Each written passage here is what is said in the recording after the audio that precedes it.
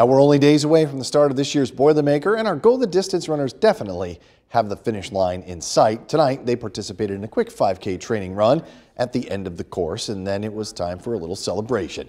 Go the Distance runners past and present, along with the many volunteers that keep the runners safe and hydrated during their training runs, enjoyed an evening of pizza and sweet treats inside Boilermaker headquarters. They also got some last-minute advice from their coach, Joe the Distance, who told them just keep things simple this week.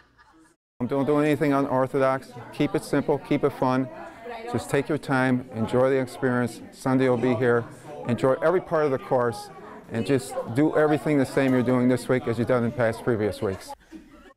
Joe says that it's true. The group definitely ready for the Boilermaker. We're so proud of their accomplishments.